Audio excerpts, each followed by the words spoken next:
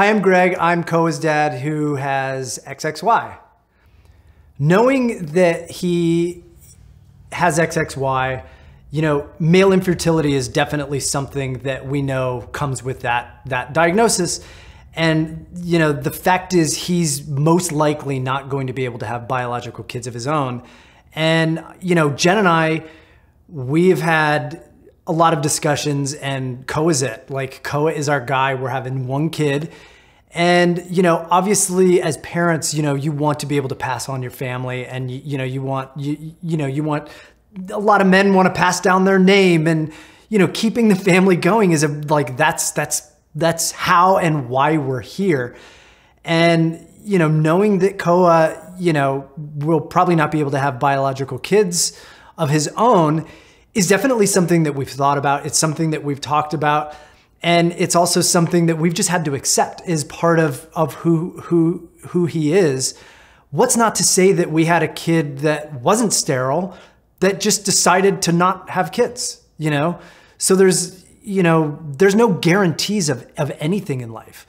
And, the only guarantee is that there's no guarantees. So for us, we've just accepted that, and eventually we're going to have to talk to Koa about that and let him know, when it's appropriate, that he's not going to be able to have biological kids of his own, unless there's large advancements in technology between now and then, which is certainly possible. When we talk to him about it, we're going to want to come at it from a really positive place of not telling him that he's got a problem and he's got a limitation.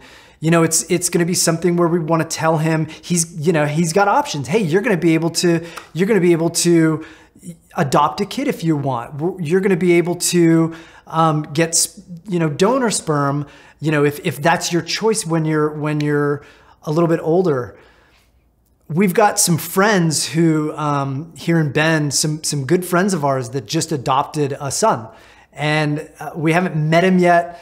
And we're really excited to, but we're also really excited that we've got some friends in our community that wanted to have kids, totally, most likely could have had kids, but chose to adopt. And having that influence, an auntie and uncle in his life that, they've got a kid, he's going to be amazing.